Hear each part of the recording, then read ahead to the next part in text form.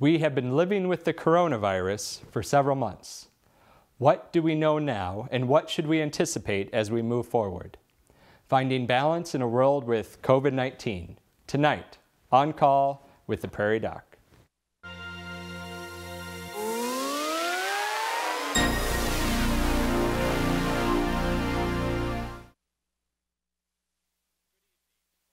On Call with the Prairie Doc.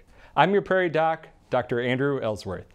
Joining us tonight via Skype, Dr. Justin Glass, Program Director of the Family Medicine Residency of Boise, Idaho, and Dr. Nathan Miller, Avera Medical Group Hospitalists Sioux Falls, South Dakota, who is joining us on Zoom. Welcome.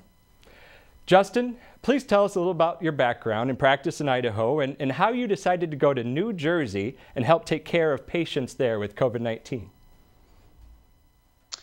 I'm a family doc who did most of my training out in the Western U.S. I'm originally from Washington State and kind of settled in New Mexico for a little while, where I was an IHS doc on Navajo area, and then made my way into medical education and joined a family medicine residency in Boise as a faculty member, and then eventually the program director. I've been there for about 12 years. Love that, love training small town family docs. Had the opportunity to work with Dr. Ellsworth back in part of his training, and it's just a real fulfilling career to do that. And as COVID rolled out across the U.S. over the course of March and early April, we did all the steps I think you all have done here in South Dakota about trying to mitigate the risks and help keep our population safe. And it became pretty evident that we were in a relatively good spot in mid-April, and I made the decision to see if I could go out to a pretty hard-hit area on the northeast region to see if I could help, and was lucky enough to set up a hospitalist job in a hospital that was really pretty overwhelmed with COVID. Wow, what was that like, going to a completely different hospital, working with unfamiliar physicians and nurses and staff, and busy fighting a brand new virus? Yeah, it was a really interesting process to walk into that, of just having to walk into the unfamiliarity and, to some degree, the danger of COVID and all the steps you have to do to be in a hospital where you're working every day with very sick patients with COVID, and then do that in an unfamiliar setting. And I just have to do a shout out to the medical community there. They had been pretty overwhelmed for about 3 weeks when I showed up to double their night hospitalist staff. They had one hospitalist who couldn't keep up with the work, and I became the second pair of hands. And they embraced me, from nursing staff to respiratory therapists to the docs. Everybody jumped in and helped me over those first few days just to figure out the system. And they all knew that they needed the additional help, and that the patients would really benefit by having more hands on deck. And I kind of fell in love with the hospital there. It's, most people who dedicate themselves to medicine are just really fun to work with, and walked away from New Jersey with a really good feeling, and kind of just like out here in the West, how much they cared. It's really remarkable you did that. Were people scared there, or on edge, or just doing their job, or what was it like, the feel and from the people you worked with and the people that you were taking care of? Yeah, the risk was pretty palpable. You walk through the front door of that hospital as a physician on staff, and you change your mindset. We had about 55 patients who were sick enough with COVID to be in the hospital, most with very high oxygen needs, many in the ICU on ventilators. They'd had to open a mothballed ICU to double their capability. So the whole time there, as a healthcare provider, you're thinking about your protection and not spreading it to anybody else. But I would say once you get in that flow and you're used to it, really the team was in that same flow, and we would make decisions every night about who needed to go into a room, what tasks needed to be done, how do we care for this patient despite the COVID in the best way we could, but also using things like walkie-talkies from outside the room to inside the room, so a physician and nurse could work together but not waste important personal protection equipment and use the windows of the room, use technology to help us with the care. And I think overall it went really well. Yeah.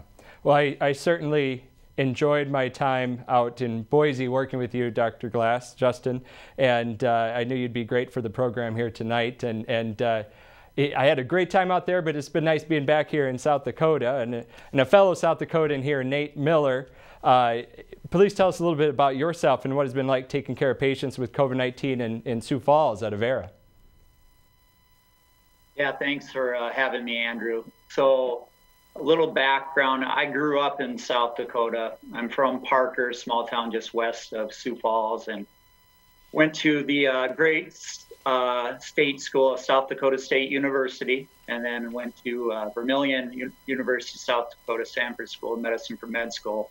I actually did my residency in town, and I've been employed at Avera McKinnon as a hospitalist for 7 years, and also worked with internal medicine residents at McKinnon.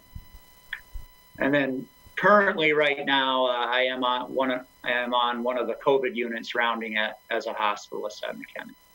How's that looking right now in Sioux Falls? Are cases going up or down? Are we at capacity, or do we have a lot of room, or what's it looking like? Well, fortunately, we have some institutions in Sioux Falls who have good foresight. They have plans in place if we need them. Right now, we are doing okay. Hopefully, we don't need those plans, and we will be completely fine if we don't have to implement them. But right now, we do have adequate capacity. Good. What are some of the current treatments you're using for patients with COVID-19? Excellent question. So a lot of it comes back to bread and butter medicine, doing what we know works best. They say in medicine, first do no harm.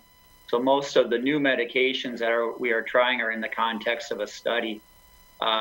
Key things for us are incentive spirometry, so that's breathing deeply into a machine that helps open up your lungs to prevent pneumonia, oxygen, and then really it's called supportive care, meaning helping them treat their symptoms. Now we are involved in some clinical trials. One we're involved in an arm of Mayo clinical trial. We're involved in convalescent plasma administration to those who meet the criteria. In addition, we do have remdesivir available that has been allocated by, I believe, the state. And our infectious disease specialists and pharmacists and team are helping guide us in that, ensuring it's appropriately used. And we also are looking at use of medications such as tocilizumab, so IL-6 inhibitors, of course, within the context of a study.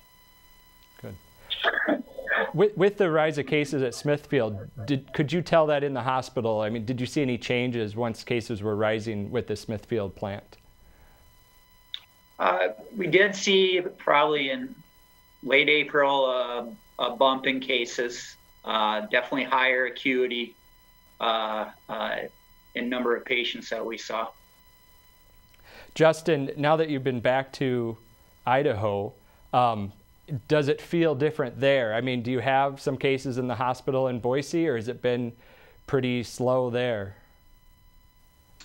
Yep. Idaho had the county with the highest rate of COVID early in the infection. That was Blaine County, which is where Sun Valley, Ketchum are, and kind of a story where folks came in for a conference and skiing and brought infection probably from the Seattle, San Francisco area, and that then spiraled out into the community. That has died out with appropriate social distancing and interventions. And I would say we're kind of at a background rate of some inpatient cases, more in one of our hospital systems than the other. We just have stepped up kind of re-entry in terms of group sizes that are allowed and businesses that are allowed to open. So all of us are watching closely the daily case counts and kind of the pattern that's going to develop over this next couple of weeks.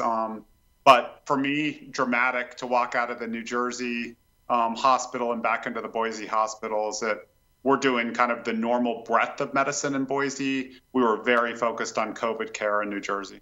Did you go right from working in New Jersey to working in Boise, or have you had to, monitor yourself first for a while? Yeah, it's interesting phase. I ended up doing 14 days of quarantine, a lot of telemedicine with my patients, a lot of faculty work with the residency by Zoom. So I had a whole phase where I was not doing clinical care, and I think that was an appropriate decision because of the rates of cases in New Jersey. I didn't get infected so far, but I'm probably out of the risk of having been infected in New Jersey by the standard distribution of cases. And now it's much more about my risk back in Idaho. Gotcha.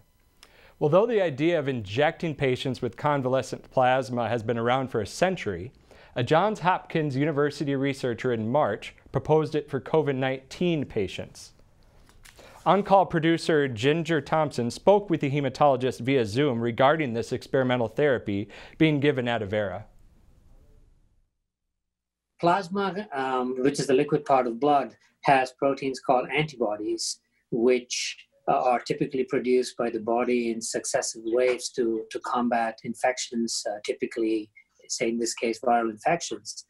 And the way these antibodies help in treating a viral infection definitively is by neutralizing the virus, so they're called neutralizing antibodies. So the premise here is that plasma from patients with proven COVID-19 infections who recovered from the infection after a period of 10 to 14 days would have mounted an immune response sufficient enough to hopefully protect them, and therefore those antibodies could be used to protect other people. We do not have those answers refined for COVID-19 yet. We know those people produce antibodies. We don't know if they're neutralizing antibodies. We don't know how long-lasting they are. We don't know if they will protect from reinfection. That is all being studied by experts around the country and the world. When should doctors consider this treatment for COVID-19 patients? We're considering it early in the course of disease. So typically within a few days of hospitalization is what we think would be ideal. So we use it. It's only used for patients who are hospitalized. It's not at the moment available for patients who are feeling well and at home with proven COVID-19 infection. Is this treatment being used at Avera or in this area? It is being used at Avera, yes. The donors should be at least 14 days from the last reported symptoms. And sometimes it can take up to 28 days before they can donate. But what this therapy will prove to us is the safety and the efficacy of doing it. And, they will be looking at the antibody titers on all of these patients once that information becomes available, and then they will try to marry to the information to see if those particular units produce better benefits or not. It has worked before for other viral illnesses. I don't think we can extrapolate that to this one. All we know is it can be done safely. That's the preliminary data. The efficacy will be demonstrated when we get the published results, when all the patients' experience have been analyzed. This has been the only antiviral approach of any proven benefit in viral infections available to be tried in COVID-19 patients to date.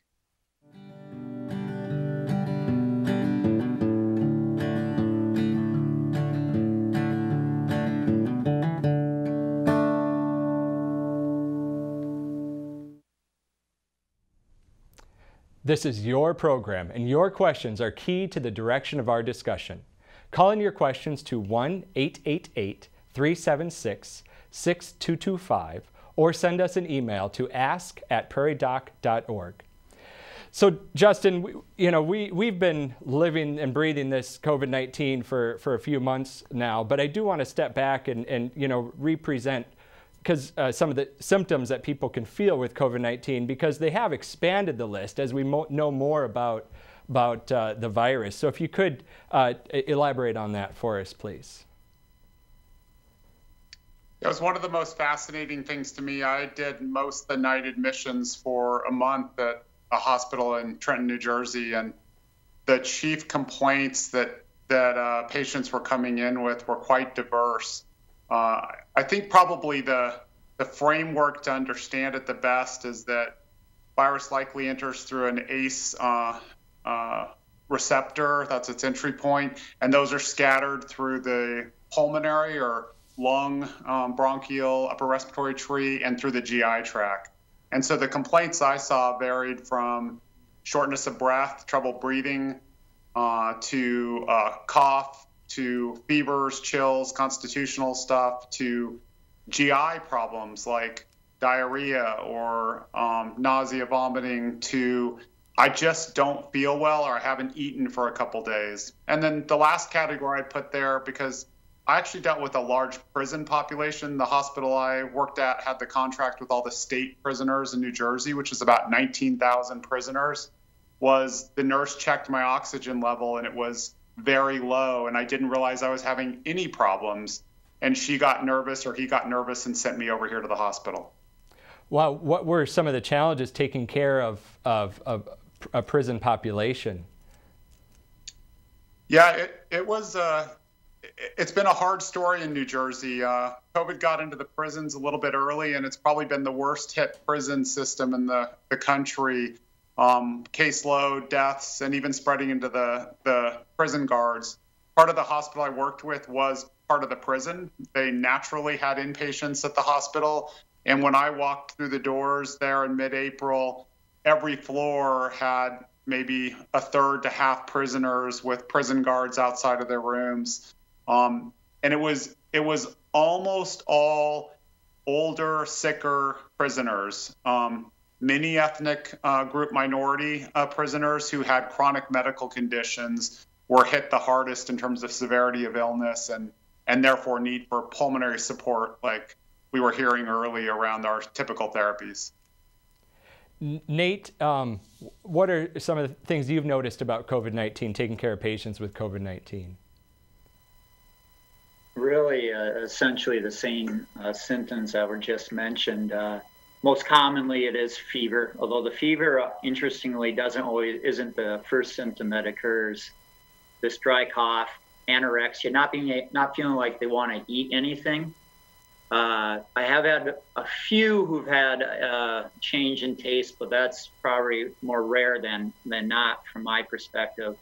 And a lot of them have really this rip-roaring chest pain that hurts when they take in a deep breath. That's been a fairly common thread that I've seen as well. Have you seen it where a patient comes in a little more mild, but it becomes more severe, maybe in that second week of the illness? Yes, we have seen that there. We definitely keep an eye on that seventh day, between 7 and 10 days after the onset of symptoms, which is when you most commonly see it. And we have seen that. Fortunately, we can usually, thus far, have been able to watch closely enough that it didn't necessarily catch us by surprise yet, but we've been fortunate so far. So, especially early on, I know it's been hard getting some of these patients off a ventilator once they're on a ventilator. I saw one statistic that said patients over 65, if they'd gone on a ventilator, maybe only 3% ever got off of it and survived and left the hospital. I don't know if that's what you're seeing in the hospital there at Avera, Nate? I don't know the specific statistics, and I actually haven't worked in the ICU yet. That'll come here in another few weeks on the COVID, but we are doing everything possible not to have them intubated. We want to keep them on humidified high flow nasal cannula oxygen at the very most, ideally in a negative pressure room. And what we really don't know is... What is that, a negative pressure room? How does that work, or how does that help? I'll do my best to explain it. Probably some of the facility engineers could do better, but essentially what it is, it creates a vacuum. So the virus can be aerosolized during certain procedures, certain methods of oxygenation. and it creates it so the air flows in as opposed to out, thus decreasing the likelihood of spreading. And Avera's actually, we've created a number of different pods into negative pressure rooms that weren't previously, and if needed, have the capability to create a fair amount more. Yeah, that way basically there's not air leaving the room and going to other areas of the hospital. It's getting sucked up and just staying in that room, right? Correct. How I understand it. Justin, you know, as far as, I don't know if you took care of patients in the ICU there or not, but did you see much success once they were on a ventilator? Yeah, it was a really tough part of our practice, is that the fatality rate in the ICU, especially in the early weeks of the process, where I think the natural response was to intubate, partly to control the airway and lower the risk to healthcare workers. It was very hard to see success with patients. Many experimental therapies that Nate was talking about, not a lot effective. Probably the most effective thing you can do with a ventilated patient is to change the position of the patient. The term we use is proning the patient. So instead of laying on your back all the time, you spend 16 hours laying on your stomach and 8 hours laying on your back. There's great dangers to turning a patient over who has a breathing tube down their throat. Just in the process of turning, you can dislodge that, put that in the wrong place. So most hospitals have built teams of, you know, pretty experienced nurses, wound care, RT to make those spins. And the natural progression at the hospital I was working at was for us to do everything Nate was talking about, try to keep patients off the ventilator. It let them move more.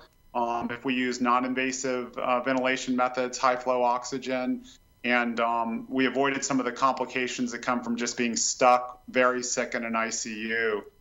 We ran into problems of running out of equipment. We had every setup for high flow oxygen in the hospital being used, and we could have used twice as many setups. So, you know, when these conversations come up about trying to avoid a surge that could overwhelm a hospital system, I think there's still places in this country that are going to be pushed to the edge if we have a moderate surge in cases, where we'll run out of some pieces of equipment, some healthcare worker expertise, because I think another issue that comes up here is burnout, and kind of nursing staff being able to pull extra shifts over and over and over. So I do have concerns still about being able to fully staff everything if we have caseloads go up all over.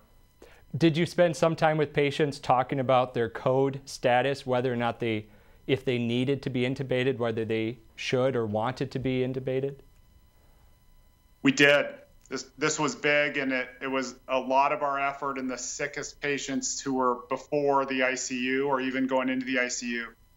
The conversations are hard. Most hospitals don't have much in the way of visitors right now. I'm not sure exactly how it is in Sioux Falls at the moment, but everywhere out in the Northeast was no visitors allowed in the hospital except for extraordinary situations. And then I was also dealing with more than half the patients being prisoners, where there's very strict requirements about whether you can reach out to families or not.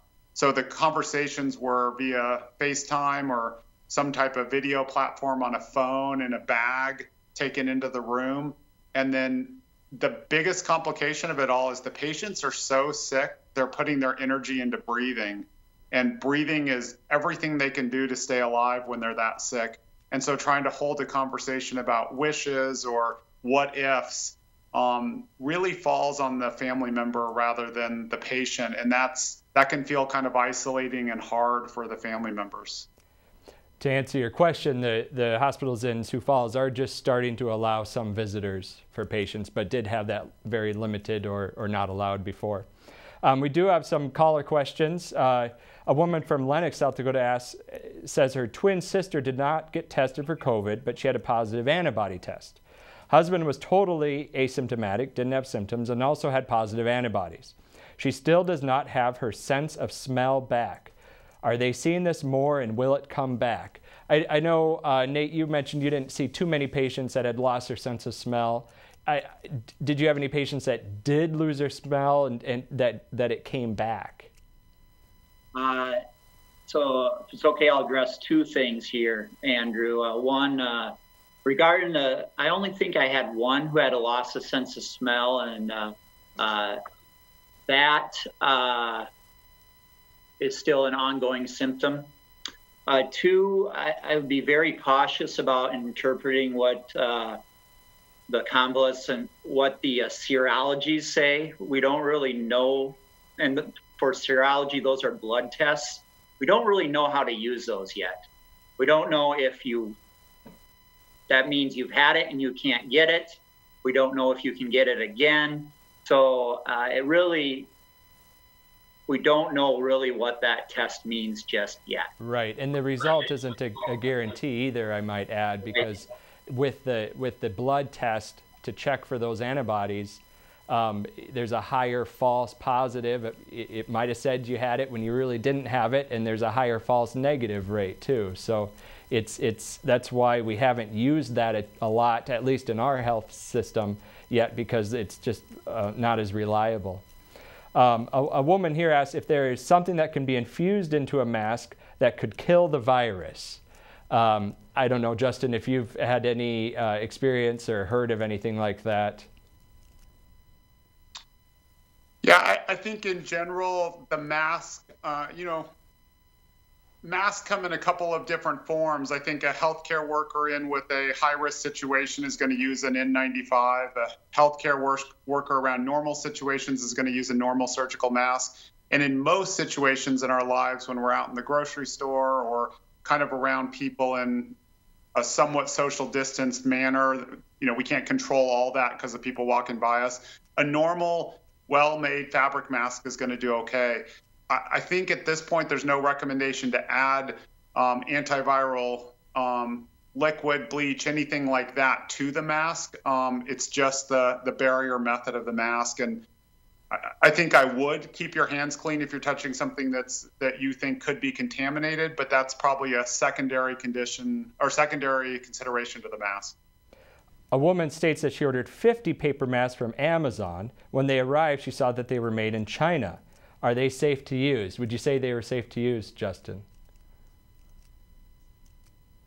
Yeah, from my perspective, they're safe to use. If they're paper masks, I think I'd look at the integrity of what they look like, but I wouldn't be nervous because of the location they were made. They wouldn't carry COVID from China to her in that transport process. That's an extremely low risk situation, and wearing the mask in a public setting is the most important thing.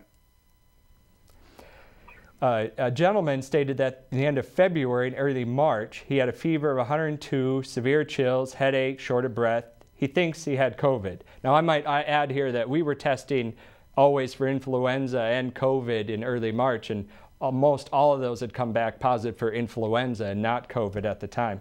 He called his doctor, and they did not think he had COVID, and they did not test him. He lives alone and was worried that something could have happened to him and no one would know. Well, that ties into our next role in here because we hear a lot about COVID-19 patients who are hospitalized, but what about those who are homebound with the infection? Avera has a program that monitors these patients while they're isolated. In March, we realized that modeling at that point in time was going to cause a great strain on our hospitals, outpatient clinics, ERs, that type of stuff. And so we started the COVID hotline at that time to better be able to know how to answer patients' questions, get them tested at that time, and there still are certain criteria that patients have to meet in order to get tested. And as we started seeing those numbers increase and we were doing our surge planning for the hospitals, we realized that we're going to potentially run out of beds, and so we have to come up with a way to continue to monitor these patients, potentially keep them at home, not only because of a bed need standpoint, but also trying to preserve PPE, which was in much shorter supply at that time. We had providers that were potentially going to be pulled out of the clinic, and they were going to be in the hospital. So from a limited resource standpoint, we thought that this was an excellent model to go to. When we started looking at research and data coming out of coronavirus cases, we realized that about 40% of patients are going to be asymptomatic. They're not going to need any care at all. They don't even know that they have coronavirus. And there's another 40% roughly that are going to be symptomatic, but are not going to have to be in the hospital. And it's that population that, once again, this program is for. And then there's another 20% that are going to need increased medical resources, hospitalization. And so it's that 40% that is symptomatic, that doesn't need to be in the hospital, that we want to get into this program and make sure that we can, once again, keep them out of the ER, keep them out of our clinics, and prevent providers from getting infected, staff from getting infected, and preserve PPE. Two main types of patients are going to qualify for home monitoring. So patients that are at high risk would be the first category. So those patients may be asymptomatic, but they're over age 65. They have chronic medical conditions such as diabetes, heart disease, COPD, other things like that. So they're going to qualify. The other group is going to be patients that are symptomatic. So they're becoming more short of breath, their oxygen is low, but not to the point where we feel like they need to be in the hospital. They just need to have someone keep a close eye on them. We know with COVID-19, patients can go from feeling pretty well to end up being really sick really fast. And so we've had a number of cases where patients are doing well, and between the morning when they may do a phone call with our team to later on that evening, they become more anxious, more short of breath, and they need to be reassessed in such a short amount of time. And so we do see that from a standpoint, that anxiety, that shortness of breath, labored breathing, can really come on quick for some patients. Patients are monitored for at least 30 days. How frequently they're monitored and to what extent really depends on the particular patient. If they're asymptomatic and they are 10 to 14 days from the time of diagnosis, then we drop off to calling them maybe once a week. Other patients are different, that are having a lot of symptoms, prolonged course of illness, and they're going to get more frequent calls and for a longer duration. So it's pretty patient specific. For some patients, particularly those that are at high risk and having a lot of symptoms, then what we can get them is a patient monitoring system, which is a kit of tablet, oximeter, and so that information can then be obtained through this kit. And there's a software program on it. Patients can answer questions as far as how short of breath they are, what their temperature is, how anxious are they, and then that information off of those questions is then pushed to our clinic team, and that will alert them that things are getting worse.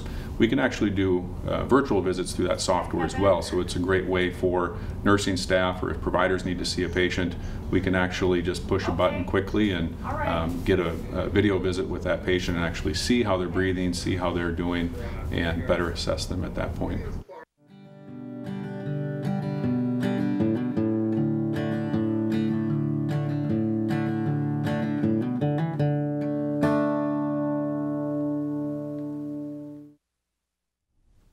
That's really nice to see that if a patient does get sick, that and they have to stay at home, that someone's watching out for them and there to answer any questions and to watch them and to make sure they're going to be okay.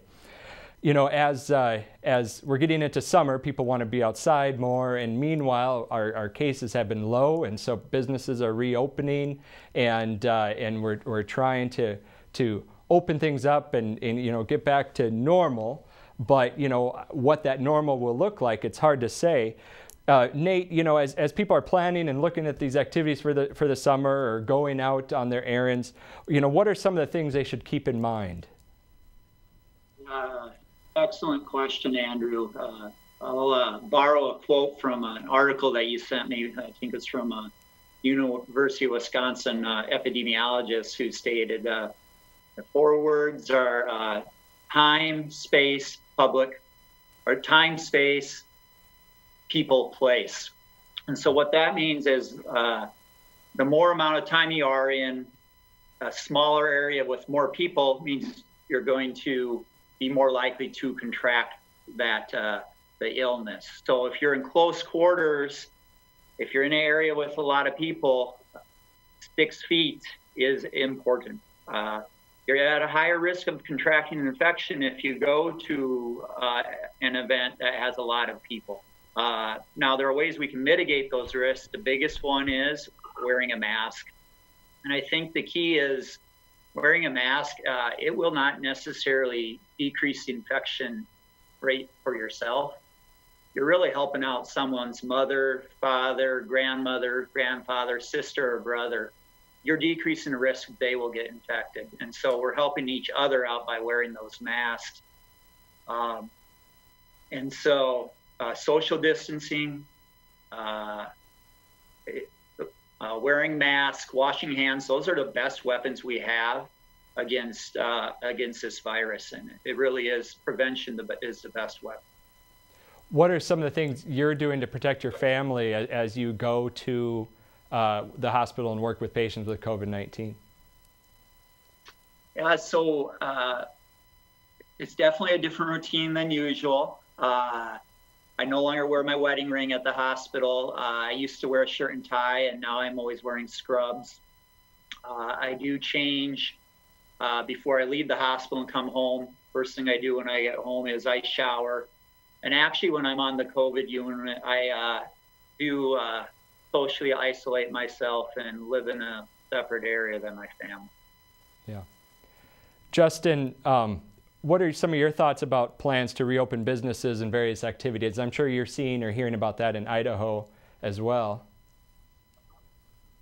Yeah, I think the most important concept I would throw out to add to what was just said is, who's the most vulnerable person that you have regular contact with? When you think about your household or extended household that you're having contact with, who's at the most risk to get COVID? And if that's a 81-year-old parent with multiple medical conditions, then that family unit is a different family unit to me than one where there's two 28-year-old parents and two young kids. There are risks to young kids, there are risks to 28-year-olds, but the risks are in a much different status than they are to the 81-year-old. So I think we have to do the socially appropriate thing of follow the recommendations that are being put out by our political leaders in each state, or even sometimes in a county or a city. But I also think there are families that are just going to have to play this one in a much slower fashion because they have a person who's so at risk and really should be more cautious for a longer time period. You mentioned about young families, and a Madison, South Dakota woman asked, there have been reports of children getting the virus and getting very sick, and it affects them differently. Have there been children in Idaho or South Dakota who have been getting very sick with COVID? I don't know if you've heard of any cases there in Idaho. I think she's probably referring to the MISC. If you could elaborate on that, please. Yeah, to my knowledge, we have not had a pediatric case of that yet. It could have happened in the last couple of days that I'm not aware of.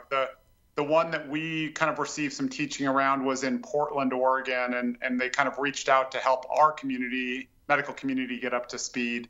The largest case series of this effect of the disease has been in New York City, of course, where the most cases of COVID.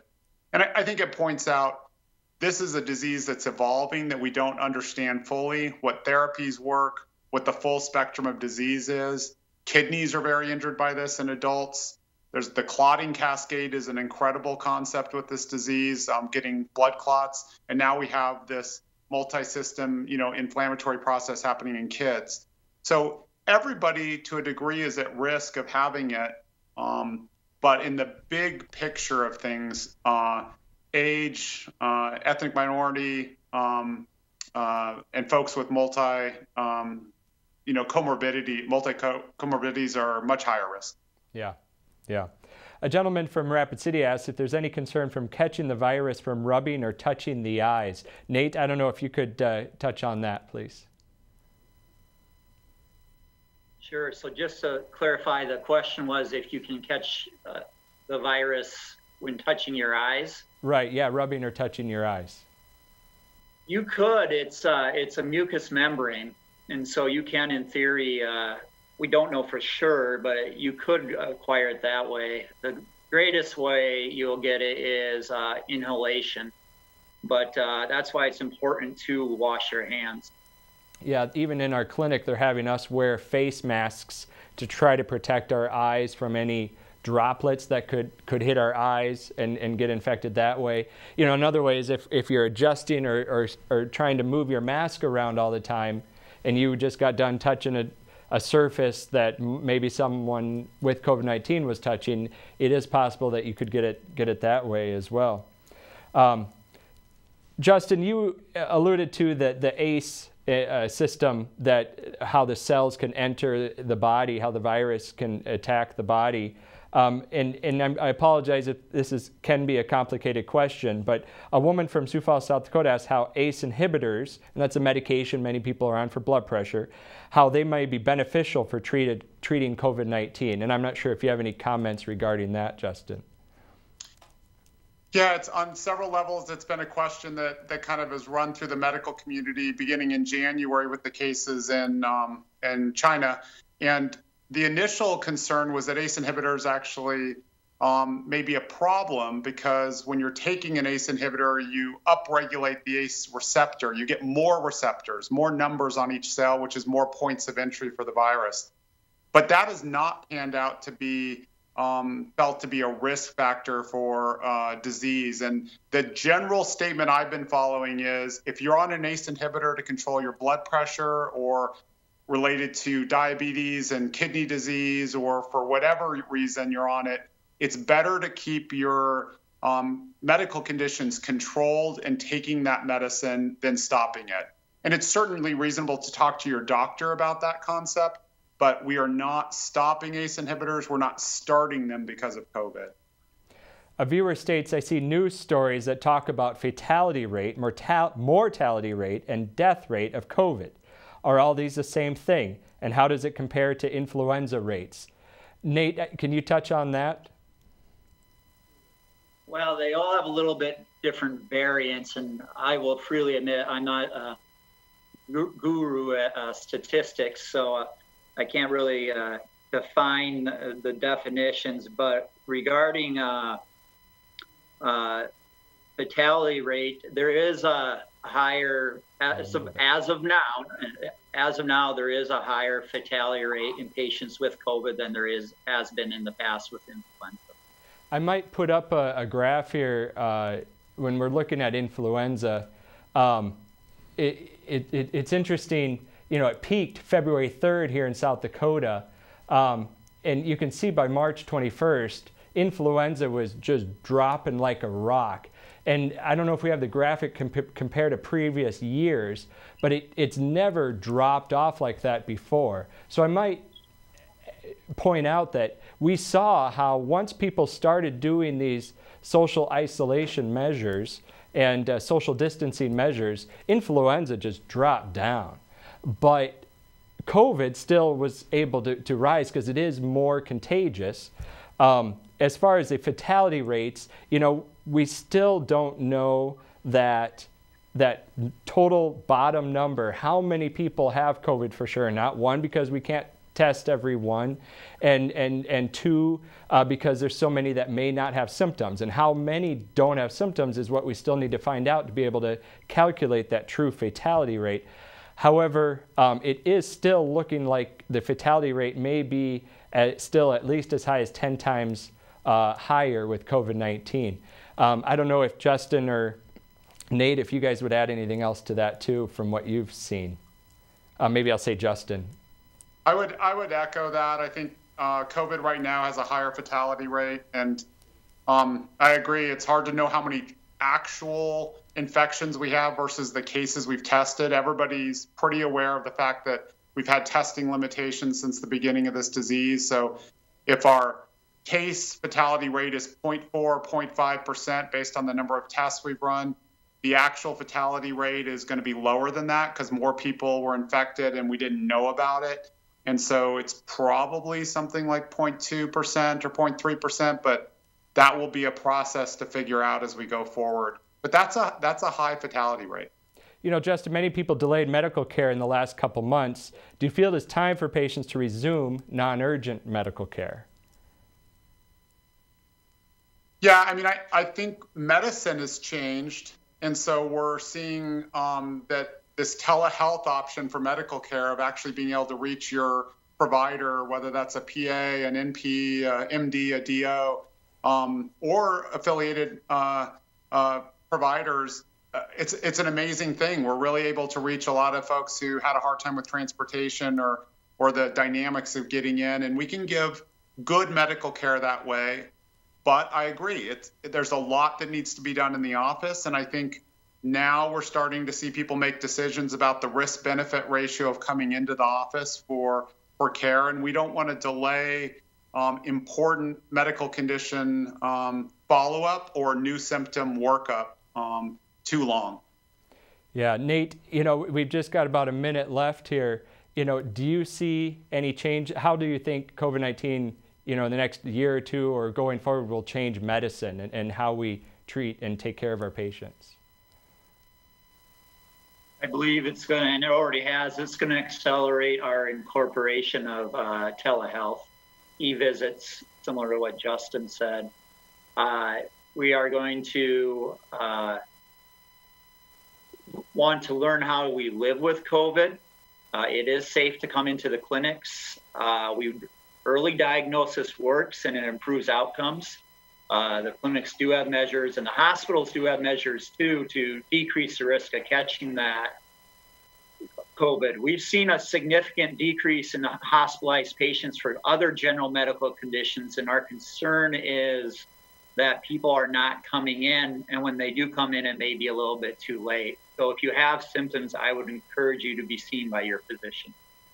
Wonderful. Yeah, thank you very much. Yeah, going forward, people are going to need to be careful going out and about, and if they can just be mindful of what they're doing and their distance between people and wearing masks, I think we can resume a lot of our more normal activities with caution. A big thank you to our guests Nathan and Justin for volunteering to give their time, experience, and knowledge to our discussion tonight. We're all getting better at electronic meetings, but it still takes special effort to be successful and is very appreciated. Thank you guys very much. We'll be right back after this. We feel privileged to have had the honor of creating a legacy of service through the Prairie Doc organization. It has been our desire and goal to share health information that is not influenced by marketing or sales, but rather is based on science. We started in the 80s with a newspaper article and expanded in the 90s with a radio show. In 2003, we started a TV program, and in 2010, we added our social media platforms. This has been a team effort made possible by many volunteer physicians and experts serving as hosts and guests. All of them are Prairie Docs. Thanks to them, we've been given the ability to pass the torch so that this legacy may continue beyond my time on this earth. Please join me in embracing our team of Prairie Doc physicians, each committed to this mission. Family physician Andrew Ellsworth, Deb Johnston, and Jill Cruz, along with internist Kelly Evans, all from Brookings, South Dakota. These volunteer physicians, and many others, have in the past and will in the future serve as authors of Prairie Doc newspaper columns, host of our TV and radio programs. Thank you. Life is about balance. We balance our time, our budgets, our work, and our family. If you concentrate too much in one area, you will soon be wanting in another. Additionally, our bodies are constantly working to keep our blood pressure, blood sugar, and temperature in balance. COVID-19 disrupted our balance, both in our lives and for some in our bodies. It overwhelmed some communities with too many people who became sick. Other communities banded together, or rather apart, to slow the virus and protect the most vulnerable. Thankfully, many areas have been successful at slowing the spread and flattening the curve, avoiding the tidal wave of sick people filling the hospitals. However, this came with a great cost to the balance in our economy, our social interactions, and our normal way of life. It revealed and magnified numerous problems. It exposed disparities in healthcare, and it provoked supply chain issues, food chain issues, unemployment, poverty, and misinformation. People have many needs in addition to safety. People often need work not only for money, for food and shelter, but also for fulfillment and purpose. People often need other people because we are inherently social creatures that thrive from being there for others, providing words of encouragement or a caring shoulder to lean on or an embrace. living with COVID-19 around us requires a new balance that may change over time. While it would be wonderful, reducing cases to zero is probably not realistic for a while. Meanwhile, our communities need economic activity and we need social interactions. Thus, some people are venturing out more and businesses are reopening. Some places are doing this more cautiously than others. We need to get creative and adjust our expectations of normal for a while. Our elders and those with high-risk conditions may not be safe or feel safe, so we should do what we can to help them. Washing hands, wearing masks, and being mindful of the distance between us are not perfect, but are still the best forms of protection for now. No one knows what the future holds. Perhaps reopening the economy will increase our cases of COVID-19, and perhaps not. Perhaps the virus will dissipate over the summer months. If it reemerges in the fall, will we be ready? Will we plan and use this time to prepare? Will we again work together to protect our fellow man? Let's use this time wisely and find our new balance.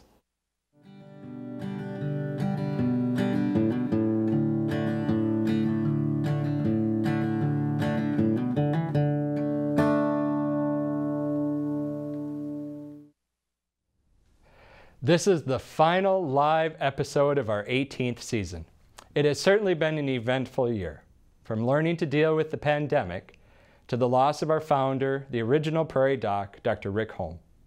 We think of Rick often and will do our best to fulfill his wish for the program to continue to be a source of good, science-based medical information. There will be encore presentations of episodes for the rest of the summer. Please continue to tune into South Dakota Public Broadcasting or watch on our Facebook page every Thursday at 7 p.m. Central Time. We will be back in the fall with season 19 of On Call with the Prairie Doc. In preparation for that, we are putting together next season's schedule and have a request for you all at home. Is there a subject about which you would like us to do an On Call with the Prairie Doc episode? Please send us your thoughts, either post a message on our Facebook page or email us at prairiedoc.org. If you would like more information about this program or to see more episodes, please like and follow us on Facebook or visit us at prairiedoc.org. That does it for tonight. From all of us here at On Call with the Prairie Doc, until next time, stay healthy out there, people. Hello to all. I am Dr. Tom Luzier, a practicing allergist in Aberdeen, South Dakota. Born in Kansas, I embraced the diversity of South Dakota. This diversity comes with a price: limited healthcare resources and information. The Healing Words Foundation, through Prairie Doc, provides an open, online, interactive, public broadcasting format for reliable health information. As a member of the Healing Words Foundation Board, I am asking you please to join me in support of this work, which is funded entirely by donations from you. Please consider making a personal or corporate gift to Healing Words Foundation, a 501c3. Go to prairiedoc.org and click on the donate button and make a valuable contribution. Thank you.